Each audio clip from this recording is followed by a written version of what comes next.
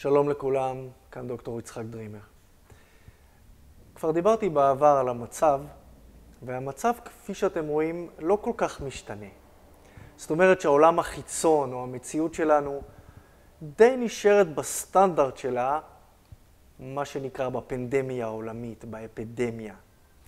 ואנשים ממשיכים להסתובב במסכות, ואנשים מפחדים. ואנשים בלחץ.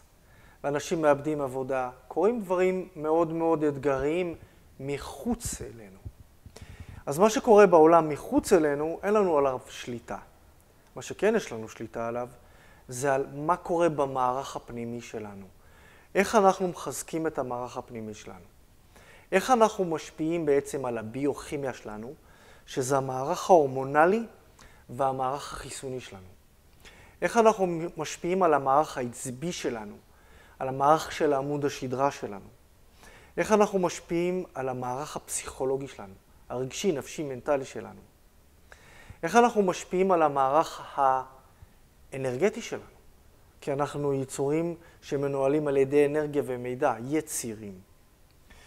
אז כל שבוע אני אדבר על נושא אחד אחר, מתוך מה שדיברתי כרגע, בין ביוכימיה שלנו, מערכת חיסונית, מערכת הורמונלית, בין הרגשות, בין המערך המנטלי שלנו, לבין המערך הפיזיולוגי, חוליות שלנו, עמוד שדרה שלנו, שלט שלנו, איך הוא מקבל את המתח, איך הוא פורק מתח, איך הוא מחזיק מתח, איך המתח הזה משנה את הבריאות שלנו, איך המתח הזה משנה את ההרגשה שלנו, את המנטליות שלנו כלפי מה שקורה בחוץ.